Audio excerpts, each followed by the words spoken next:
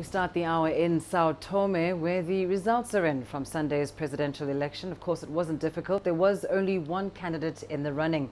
On Monday morning, the Election Commission announced a win for Evaristo Carvalho, the country's former prime minister. Katerina Vittozzi reports.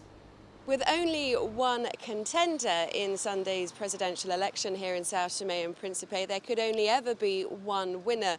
But those provisional results have now been officially confirmed by the country's National Election Commission.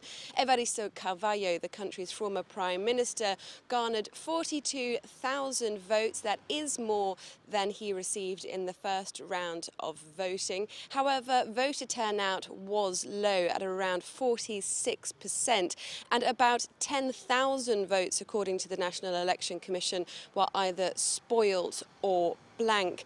Now, the only other contender that went through to this second round, the incumbent president Manuel Pinta da Costa, pulled out earlier this week, citing electoral fraud, and he did call on his supporters to not go to the polls on Sunday. I was speaking to voters in polling stations across the capital, and one man said to me that he had been trying to get his neighbours to go out to vote, but they had told him simply, when there is only one outcome, what's the point of going? Now, with these provisional results now fully counted, the Supreme Court here in Sao Tome will have to validate those results. That'll take up to a week, with the new president set to be inaugurated by the end of September.